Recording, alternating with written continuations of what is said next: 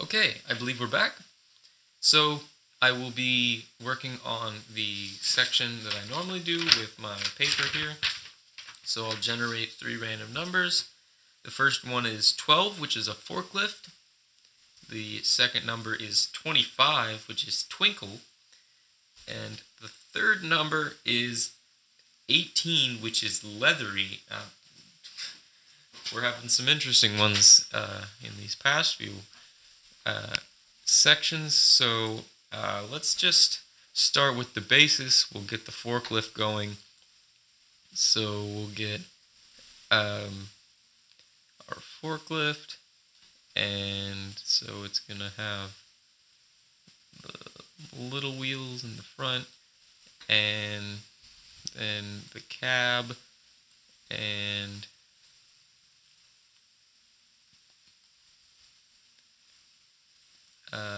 trying to get a good mental picture of a forklift. Okay, so I know that it has larger tires in the back, just in terms of weight compensation. That is not an eyeball, by the way. So I will go ahead. Actually, I can probably color these in. Get some gray. Okay, and then we know that they have the arms, so we get this lift, and then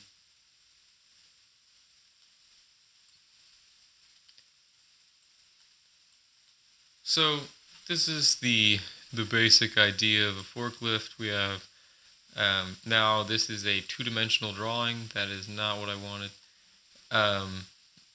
So obviously we are not seeing the fork aspect, but I would like you to imagine that there is another side to this fork over on the other side, assuming that we have a third axis going through the screen.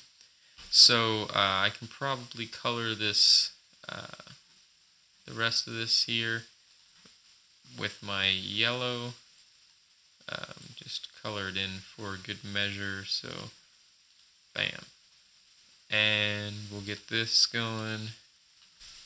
Okay, so we have our forklift, and so our other words, I'm starting to get a little lost for what I want to work these in with, but I will just go with the basis for now.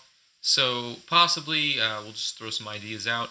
Possibly the forklift could be lifting something that is leathery and twinkly. So I'm not sure what necessarily would be both leathery and twinkling. But then perhaps some studded chaps. So we can have a let's go with that. So we'll grab our brown here, and we're gonna get a cardboard box to start out, and it's going to have our opening and like that, and then I will color some stuff in here. So we have this cardboard box, and it's got our before mentioned chaps in them. There are a large quantity of chaps in here, and so we have this whole supply of leather goodness, and obviously we have to touch these up because they are quite the fashion statement. They need to be done justice. Just gonna make this more paint friendly. Okay, so we have this box of chaps, and we can write chaps on it. And obviously, if this is the payload, the driver will probably be someone who is interested in them. Oh, we can't forget about the sparkles. So these are twinkly, and they are projecting light outwards off of their reflective bedazzled surfaces, just like any good pair of chaps would.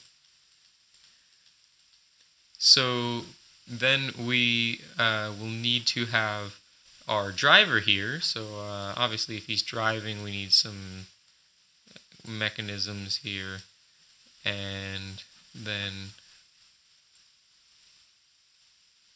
we'll get some handles there, and we'll start the process of drawing the driver.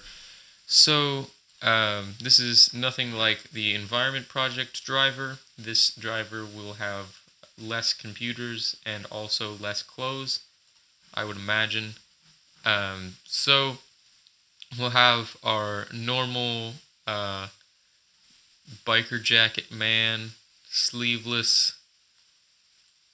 That's going to be a little close to the roof for his comfort, so we'll start over. And we'll get the jacket going. And then this is going to be his arm. And that is a interesting arm, but I'm sure the ladies love it. That's all that matters.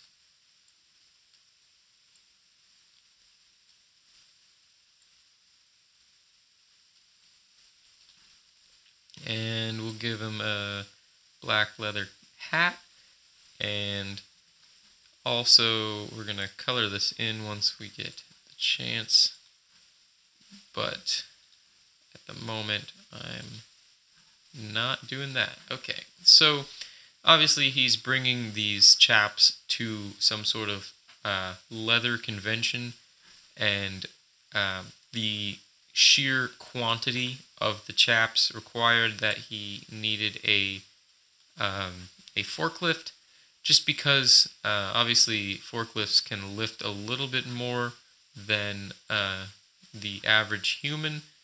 I did not know, I don't know if you knew that, but this is a common knowledge idea. Nope, I still didn't fix that, did I? So if we have the if we have this man driving this forklift forward, then he will have a momentum, and this momentum can be represented by a vector whenever I get around to drawing the vector and stop adding more aspects to this picture. So this vector can be represented anywhere in space because vectors are not dependent on their origin. So let's say that this is his momentum, and obviously it is a large momentum because the forklift itself weighs a lot, and actually it has a lot of mass, sorry, and the box of chaps, obviously if it is needed, if a forklift is needed to lift this box, then it must be relatively massive itself. So we will assume that he has this this momentum mv, which m is the sum of the mass of the forklift plus, that's not a k, that's an f, plus the mass of the chaps,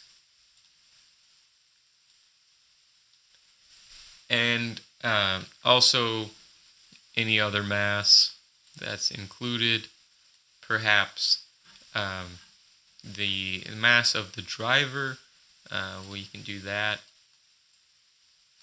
and this velocity will all be the same due to the fact that they are all one body at the moment, but I'm sure that the chaps will be connected to many other bodies later.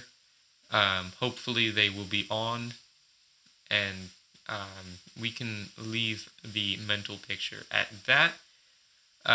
But also, he will be moving forward through time, which we can consider in this direction if we so choose. This would assume that this is a two-dimensional space where the x-axis is in this direction, the y-axis is in this direction, and the time axis is in this direction. And we could imagine that maybe the z-axis is in this direction. But it's a little hard to conceptualize a fourth-dimensional coordinate system in a two-dimensional visualization. So that's why I was saying it would be easier to represent this idea by naming space as a two-dimensional plane and having time orthogonal to or normal to that plane. Now, time would be normal to all three of the axes, but this is hard to grasp in our normal sense of geometry, so I will not attempt to draw that any more complex and correctly. So I believe that we have a nice picture here, and I will leave the picture here, but I want to thank you guys for watching.